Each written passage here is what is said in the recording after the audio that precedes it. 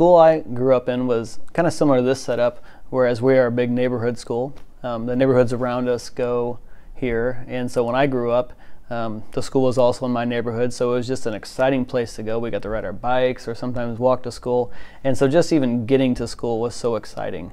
And I had some great teachers all throughout the years, and their kindness is what I remember most. I couldn't tell you what I learned necessarily in kindergarten through 4th grade, but I could tell you their names and just how kind they are or were at that time, and that has stuck with me, and I often reflect on that and think, all right, this is the kind of teacher I want to be. I just became a teacher to I think it's a direct result of having younger siblings and working with them and seeing them grow and develop academically and getting to do homework with them.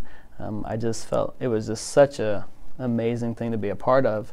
And later on in life, coaching little kids ice hockey and coaching high school hockey, I think I just realized that I enjoyed being with them and helping them learn and become better people.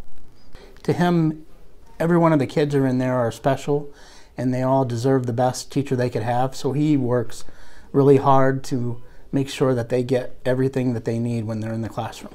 Teaching is the easiest part of the job. Just being with the kids and working with them, that's the most fun part of this job. And that's what keeps you smiling and keeps you coming back every day.